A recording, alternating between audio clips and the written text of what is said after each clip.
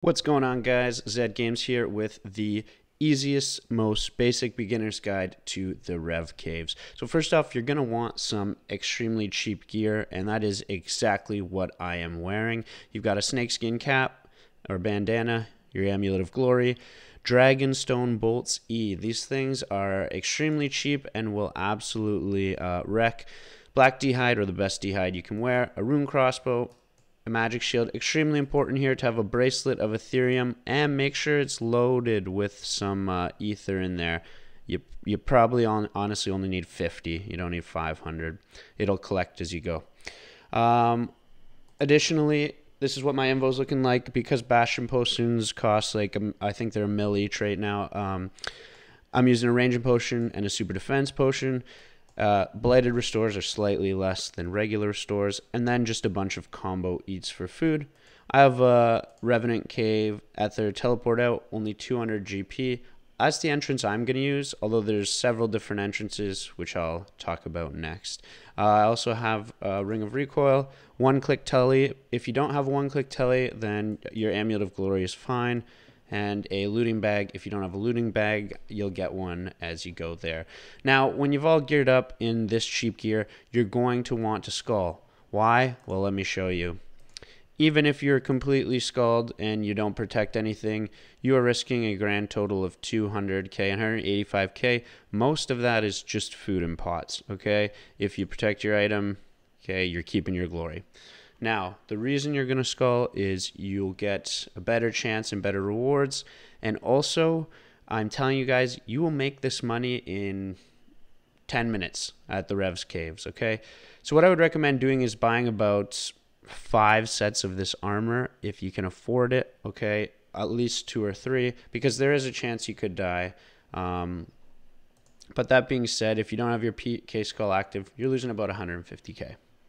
All right, now before you go out there, you're going to want to skull up. So I recommend buying an Amulet of Avarice. It is only 680k. You're not going to bring it with you. What you'll do is you pull it out of your bank. Okay, when you wear this, it gives you a PK skull.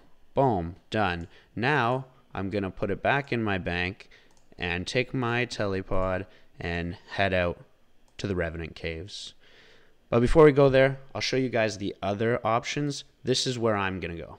Prefer to stay a little bit in lower level Wildy, where you can automatically tele out. You can also enter the Revenant's cave from here, right beside the bandits camp, and use a burning amulet teleport, or use the level 27 obelisk. You need it in your player-owned house. Anyways, if you know, you know. To get in here at the Revenants at level 27 Wilderness. Okay, so both of those you should be able to tele with either your Royal Seed Pod or your Glory.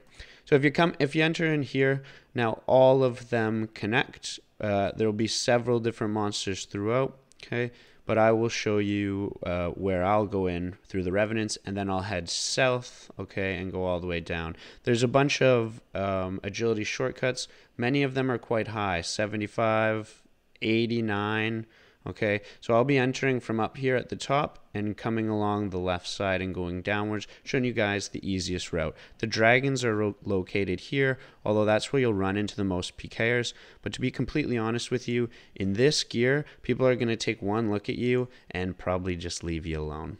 All right, let's head inside, and I'll show you what we can attack. So inside the Revenant's Cave, this used to be where multi-line was back in the day.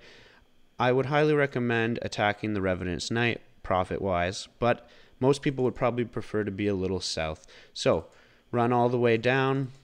Okay, there's 2 knights there if you want to go back and forth between the 2. When you have your bracelet on, all the creatures are basically going to do no damage to you anyways. Okay, there's a ghost here. I would keep going south even further. Okay, if you're worried about dying or, you know, at all, and you're just getting used to going into the wilderness, I'm not going south.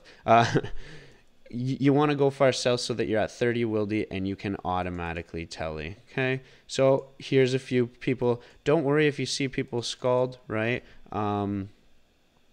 They're just scald because you get better drops here. Okay, so that's one room you can go to, and you're close to being able to tele out. But all throughout the cave, there's different monsters. Okay, any of these monsters have a chance at dropping the rare item. I did forget to mention is that you probably want to bring a stamina so that you can run around the caves, especially if you're getting attacked. And I'll just show you what a kill looks like, but basically these guys aren't really going to do any damage to you.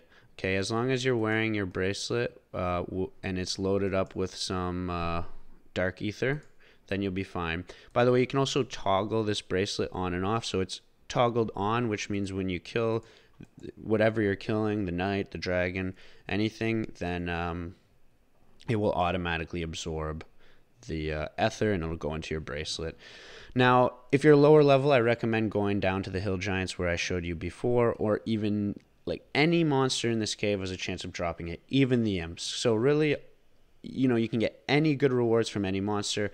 Ultimately, for me, you just want to kill as many as you can. Okay, the best monsters are, of course, the knights and the dragons, and then the harder monsters to kill. But in this gear, even at max stats, right, you're seeing it's a little bit difficult to kill these, and it'll be a little bit slow. You could also use a blowpipe, but you do risk it if you die, or of course a crossbow, but even more risky. That's pretty much it. Okay, now we'll jump into the loot and stuff like that I've got, and that's it. If you want to have your quick praise set to, I'll tell you this, mage, augury, because that also gives you a mage bonus and protect item. But I mean, ultimately, you're just gonna collect a few things, and when you feel you have maybe 200-300k of loot, I would just bank it and then come back. And sometimes that'll be in 3 kills, and sometimes that'll be in 20 kills, whatever. But as soon as you have a couple 100k, whatever you want, go bank it. For me, I maybe push it a little bit more here and there, but it's up to you.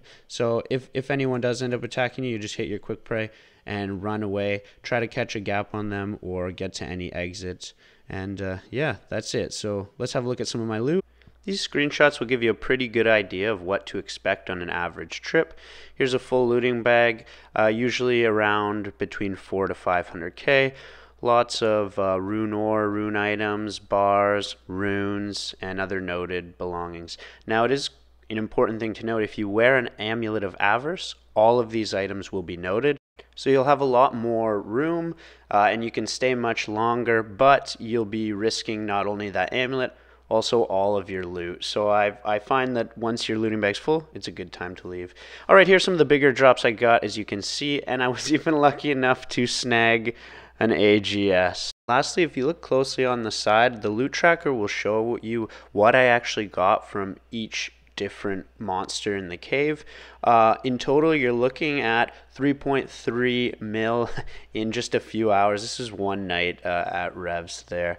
I hope you enjoyed the video. If you liked it, please like it. If you like these kind of guides for new players, then hit that subscribe button, and I'll see you next time.